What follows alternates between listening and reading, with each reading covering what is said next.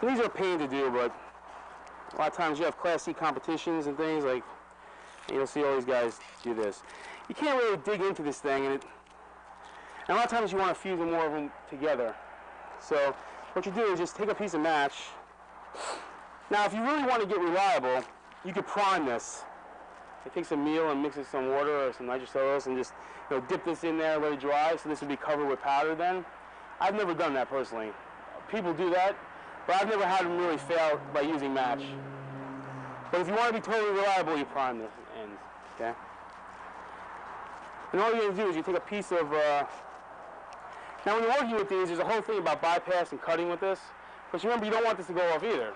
So if you use a scissor, there's a chances are, because you have two metal surfaces bypassing each other, that spark could ignite this. I've never seen that happen, but if you use this, there's no chance of, there's only one piece of metal, so there's no chance of ever going off. So you just try not to use scissors.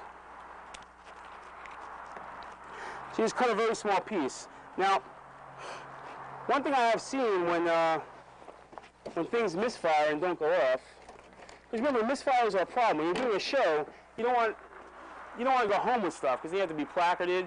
So the point of it is getting everything up in the air. So to avoid misfires, we'll talk a lot today about how we're going to avoid those. One way, what happens is,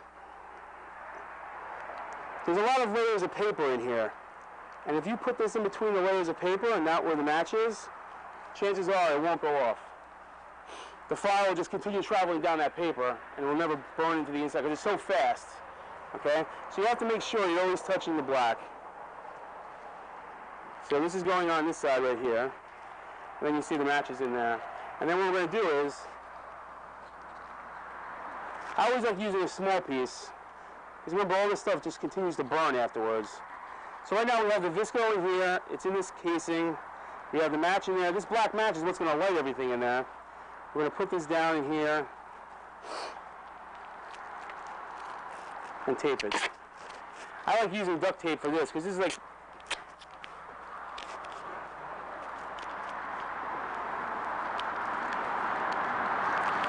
because it will hold it really good. Okay, and then you can put another piece of tape on the top here for your strain relief if you want.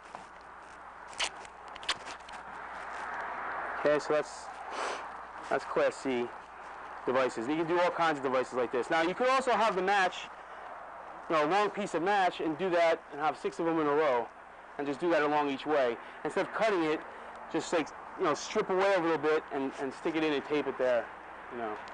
And if you prime it, it would be more reliable if you want, but I've never done that.